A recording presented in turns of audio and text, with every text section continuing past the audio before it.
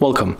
If you want to transfer your messages from Android smartphone to Samsung Galaxy M51, for the first you have to open the Smart Switch application on your Samsung Galaxy M51, and you can find it in the Samsung folder or just simply in the main menu. And you don't have to download it from the Play Store because this application is just set up as a default on all Samsung smartphones, but you have to get it on this Android smartphone.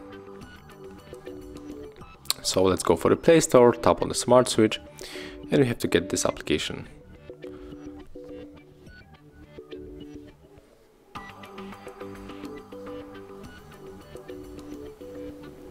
Let's open,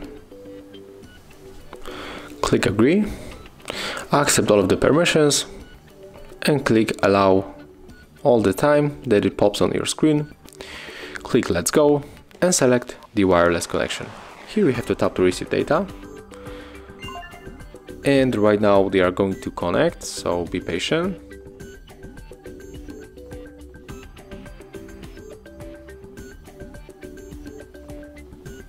And right now we have to click right here to unselect other stuff because we are only going to take the messages. After that we have to scroll down and click to transfer. Okay, I don't want to bring the Google account, so I'm going to click skip.